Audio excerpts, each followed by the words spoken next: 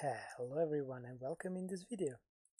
Today I want to show you a really useful thing that I don't think many people know exists in Godot, and it's a coroutine, and it's basically a timer that you can use without actually creating a timer node. First of all, why shouldn't you use always timer node?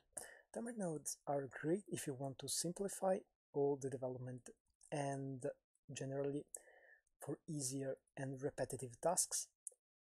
But if you want a one-time timer, they might be not that useful because you have to create a timer or instantiate it, you have to run it, and then you have to delete it. So that's not really great for a one-time timer, and it can really create a more messy scene just because of this one-time thing.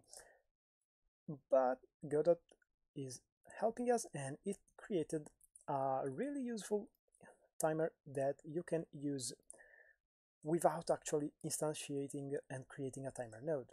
Here we can use this type of timer. We don't want to use it if it's a one-time thing.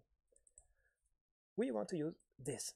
I'm using it in the ready function, but I think it works in other places too. And it basically waits the time that you set in, and then starts going.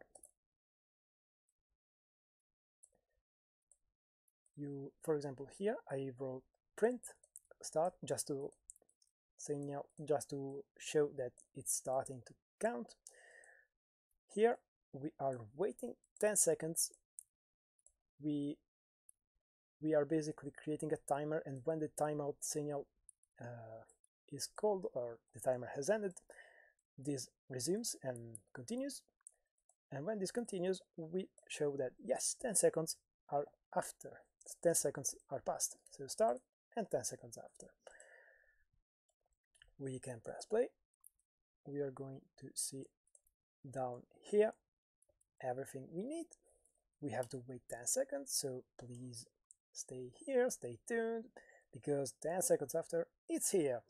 So 10 seconds after, and as you can see, this is really useful for a one-time timer, really easy.